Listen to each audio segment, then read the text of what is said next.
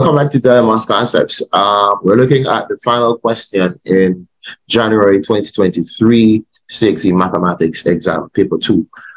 So this is always entitled Vector and Matrices. All right, so let us see what the questions are. So part A, it says three matrices, Q, R, and S are as follows. So we're looking at them. We're seeing where Q is the matrix 2, -1, 4, 3. R is the matrix 1, 6, -5, 4, and S is the matrix 2, 7, 4, -1, -8, 9. So we're actually looking at those. All right. The question says explain, right? It says explain why the matrix product QS is not possible, right? So they want us to explain why the matrix product QS is not possible. So Q.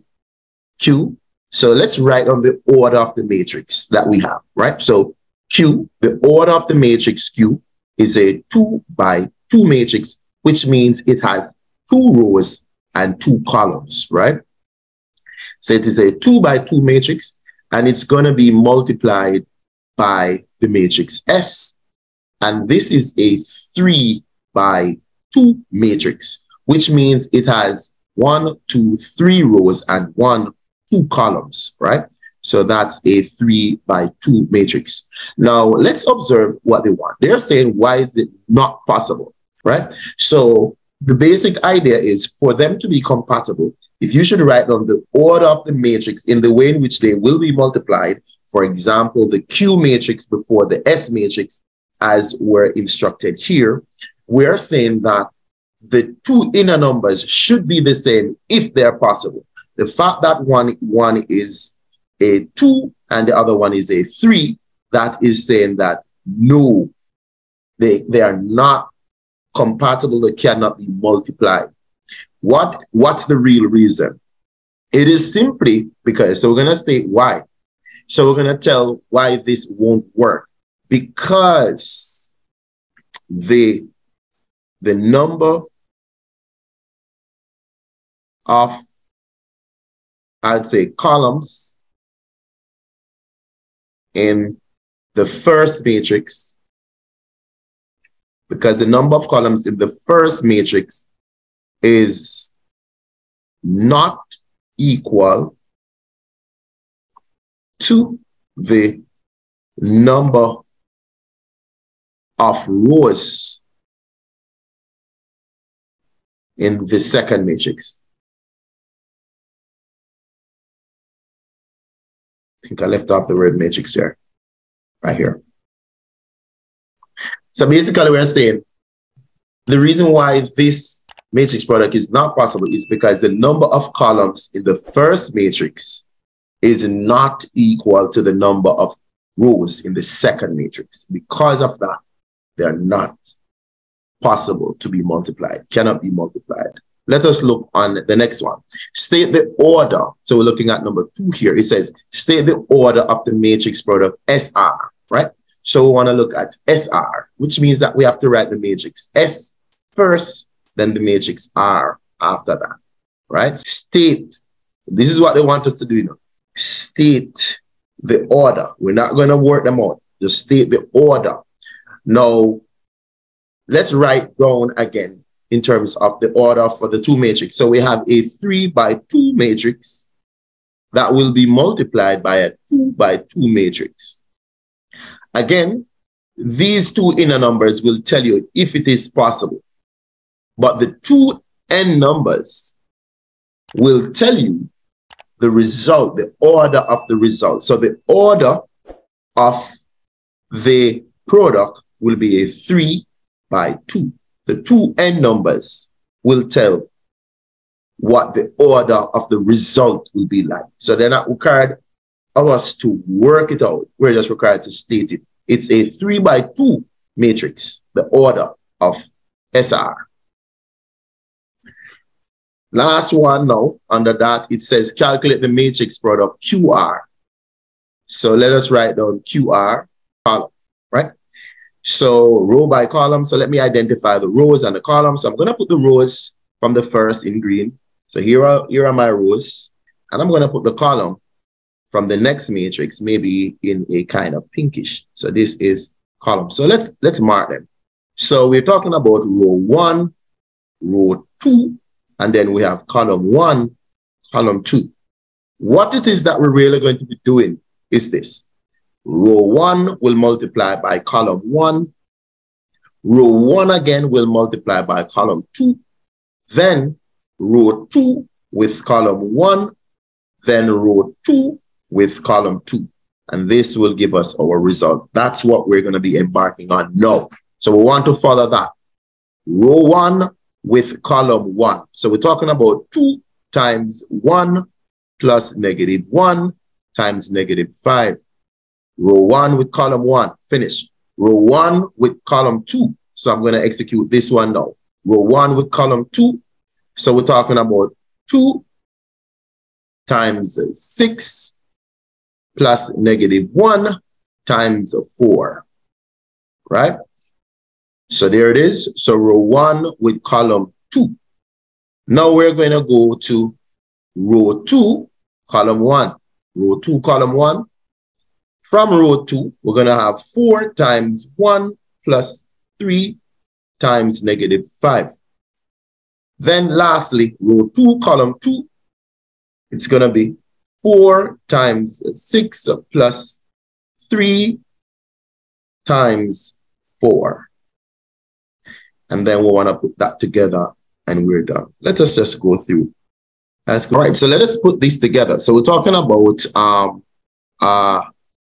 2 plus 5. I'm going to put 2 plus 5 here. And then what we have here is 2 6 is 12. You're minusing 4. And then underneath that, we have a 4 minus 15. And then we have a 24 plus 12. Final response, let's put it down. We have 7, 8, negative 11, and 36. All right, let us continue.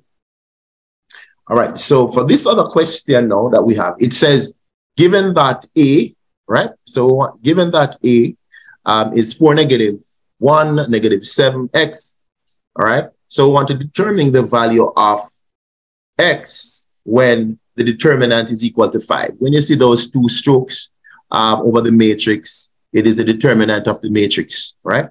So the determinant of A is 5. The determinant of the matrix can be found by taking the product of the leading diagonal, yeah?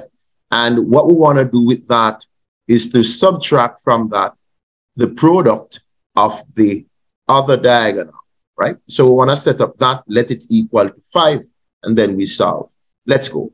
So we're talking about 4 times x subtract negative 7 times negative 1, and this must be equal to 5. So 4 times x is 4x. We have, what we have in here is minus a 7, because the negative and the negative will give us 7, but we do have a negative or a minus sign out there. And this should equal to 5. Solving ordinarily, so 4x is now equal to the 5 plus the 7. We could come right here. So 4x is equal to 12. Dividing both sides by 4. X is equal to 3. All right. So we have that down. X is equal to 3. All right. Let us continue working. All right. So here it is. We're at the vector section, right? So it says in the diagram below, OPQ is a triangle. So we're looking at OPQ as a triangle. ARB and AOQ are straight lines. So we're looking at those. B is the midpoint of PQ. Very important. B right here. This is the middle of PQ. All right. So it's the midpoint of PQ. All right. So have that down. It says R is the midpoint of AB. So R right here is the midpoint of AB out here, right? So R is the midpoint of AB. All right. So we want to make a note of that. other information, OR to, so the ratio of OR to RP is 1 to 3. What it means is that this line OP was actually into 4 parts, 4 equal parts, right? So OP is actually into 4 parts, such that from O to R is 1 out of the entire thing. That means RP is actually 3. We are seeing that. Now they went ahead and they said OP is 4. Now if OP, that means from O, let me mark it, from O to P is 4A, right? Now normally when I get this, I want to put on some labels on my diagram right now. So that simply means that in that direction from O to P, right? In that direction from O to P, I am saying that this is A, from O to R is A, and then from R to P is 3A. Because we were told that it's in a ratio of 1 to 3. OR, for example, we were told this right here. So understanding that, I can now label these spots, right? And OQ is 8B. OQ is 8B. I'm putting this on from O to Q, put on the arrow, is 8B. I like putting on these early. I want to put on these early, then we're able to navigate, you know, quite simply. All right, let's go. All right. First question, it says here that what we want to do, we want to find PQ. And watch the arrow, PQ. PQ. Now, if I want to go from P to Q, that means I want to head this way. Yeah. But looking at the diagram that I have to find that road, and normally the form of a triangle. So I'm just going to highlight it quickly and then remove it. So I want to take this road, P to O, and then move from O to Q. I'm going to take that route, right? But let's look at it one more time. P to O, and then move from O to Q. Let's write that down. All right, let's work that. We could work that somewhere here. Maybe we could work it right here. So we're looking for PQ, but we're going to be leaving from P, moving from P to O, and then we're leaving O, and we head into Q. Now, P to O is going against this here. We're going against the arrow, so it's going to be the opposite direction, so it's negative 4A. And then I'm going to go in the regular direction from O to Q, and that is 8B. Right? So that is simply what we have for PQ. It's minus 4A plus 8B. Let's look at PR. PR. So if we want to go PR, let's mark it. PR. Oh, PR is right here. Now that's already been labeled, right? So PR, as we could see, that it was actually 3/4, because it's 3/4 of the entire journey. You could see that. It's 3/4 of the 4A, right? But remember now, it's going in the other direction. So at the end of the day, it's going to be the negative of that, right? So it's actually, so let's go again. PR, right? So it's going to be 3A, but it's negative 3A, right? But you could see that from the diagram here already. This is just, you know, to show those who want to see a working out. But definitely having that, you could just write it. You come in the opposite direction, so it's going to be the negative 3A, right? Right there. All right. RB. Let's mark RB. If I want to go from R to B, this is RB. If I want to go from R to B, the road that I'm going to take is the simplest one.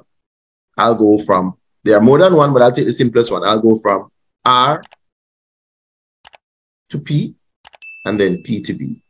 Let's look at it again. I'll move from R to P, then from P to B, and we're done. So let's write that down. Probably could put that beside it right there. RB. So I'm doing RB. I'm going to be moving from R to P plus from P to B. Now, RP. From R to P, that is positive 3A. And then PB. B is the midpoint, right? B is the midpoint, but remember that we find PQ. B is the midpoint of that. So basically PB, we could just take apart what PB is. From P to B, it's just going to be the half of PQ, of which this is half of negative 4A plus 8B. And then we could see that it's going to be negative 2A plus 4B, because PB is a half of the journey since B is the midpoint. So what we're adding here, we're adding half of that, negative 2A plus 4B. Let's simplify this. 3A minus 2A is going to leave us with A, and then we have a 4B. So RB is simply A plus 4B. All right, and that is it. Thank you for watching Daily Maths Concept one more time. I'm looking for more things that are coming. And if you have not yet subscribed to the channel, please do so. All right, see you next time. Bye-bye.